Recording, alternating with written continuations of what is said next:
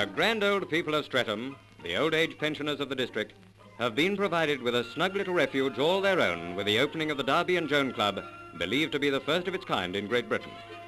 There are 3,000 pensioners in the neighbourhood, and it was felt that, in the spirit of the Beveridge plan, they should have not only a pension, but a place where they can go for recreation and a chat, and if need be, advice on any question that may be causing them anxiety.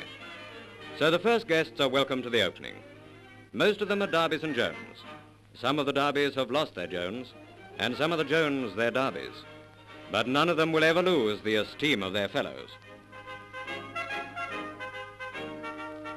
The club is officially opened by Lord Solberry, MC.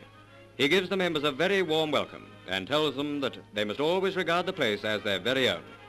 The Darbys and Joans smile their agreement. Even at their age, they can still believe in Father Christmas.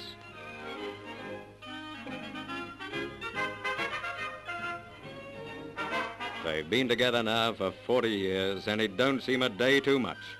Albert Chevalier's famous old song comes to life again as we watch the old people still together, enjoying a moment of happy relaxation at their own club. All right, Dad. Mum's the word. From the point of view of convenience, the Darby and Joan Club is ideally situated. It's near Streatham Hill Station and the High Road, so that it isn't far to walk from either. Among the many amenities in the large clubhouse is a dining room where the old folk can get a well-cooked meal for 8 pence. Here's a specimen.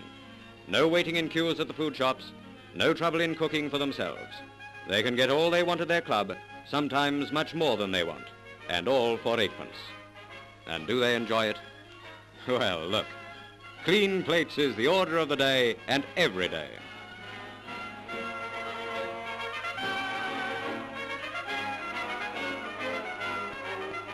Lord Solberry and Mr. David Robertson, MP for Streatham, chat with some of the members.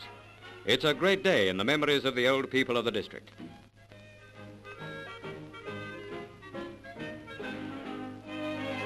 There's a billiards room, too. Good for you, Dad. Besides reading rooms, restrooms, smoking rooms, yes, and even bathrooms. And the club is staffed by members of the Women's Voluntary Service. But more voluntary contributions are wanted. Help us to keep the old uns young by sending a donation, however small, to Mr. David Robertson, MP, 16 Liam Court Road, Streatham, Southwest 16. On behalf of the Darbys and Joans of Streatham, thank you.